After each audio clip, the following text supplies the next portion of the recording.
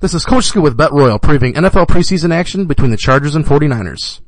It's Southern California versus Northern California as the San Diego Chargers travel north in the Golden State and meet the San Francisco 49ers on Thursday to conclude the preseason. The first kickoff in Candlestick Park is scheduled for 10 o'clock Eastern. San Diego 3-0 barely remained unbeaten in this season's exhibition affairs as they squeaked out a 12-10 win over Minnesota last week. They managed just 4 field goals. However, this was not a great surprise considering quarterback Phillip Rivers and tight end Antonio Gates were held out of action. Rivers is probable against the Niners, but running back Ryan Matthews is out. Half of the Chargers' offensive line is also hurting, so expect to see the San Fran D get after whoever the Charger quarterback is in this one.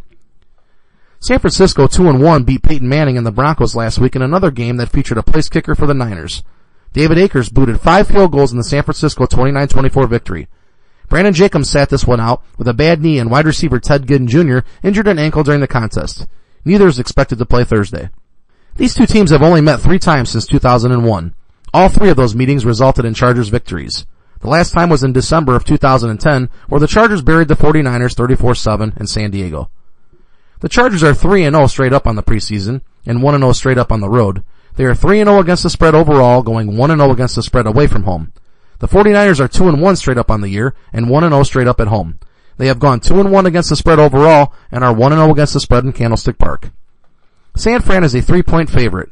As the favorite, the 49ers are 1-0 against the spread overall, and 1-0 against the spread as a home favorite. The Chargers are 1-0 against the spread as the underdog, and 1-0 against the spread as the road dog. The over-under sits at 38. Good luck.